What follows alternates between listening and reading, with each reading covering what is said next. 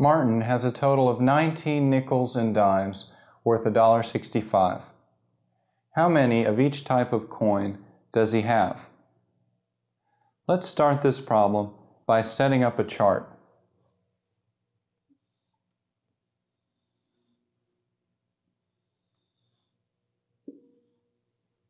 Down the left side, we'll have our different types of coins. In this case, nickels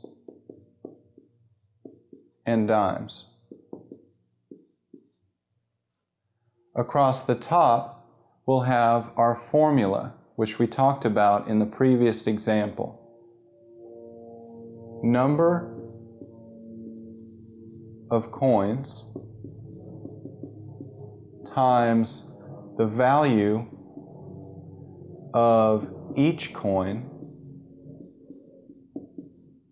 equals their total value.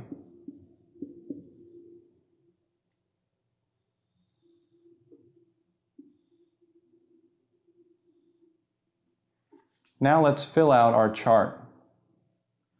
For number of nickels and dimes, we know that Martin has a total of 19 nickels and dimes, but we don't know how many of each he has. In fact, that's what the problem's asking. So if we represent our number of nickels as x, we can call our number of dimes 19 minus x.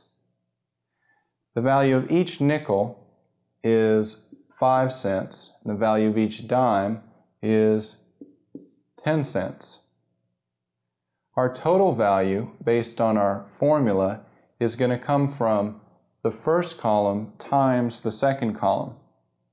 So the total value of our nickels is x times 5, or 5x, and the total value of our dimes is 19 minus x times 10, or 10 parentheses 19 minus x.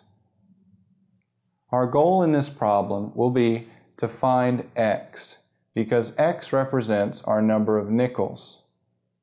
And the problem asks how many of each type of coin does he have. If we know the number of nickels, we can easily find the number of dimes, and we'll have our answer.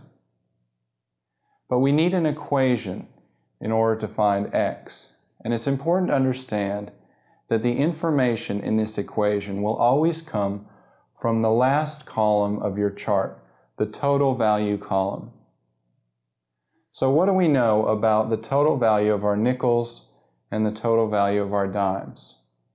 Well, we know that the total value of all of our coins is $1.65. So if we add the total value of our nickels plus the total value of our dimes, that should equal $1.65. So down here, we're going to add another box, and inside we're going to put 165. Notice I wrote $1.65 in terms of cents because our value of nickels and value of dimes is also written in terms of cents, and we need to be consistent. So here's our equation. 5x plus 10 times 19 minus x equals 165. If we solve this, we get x equals 5. Going back up into our chart, remember that x represents our number of nickels. So Martin has 5 nickels. To get his number of dimes, we take 19 minus x, which is 19 minus 5, or 14 dimes. And that's our answer.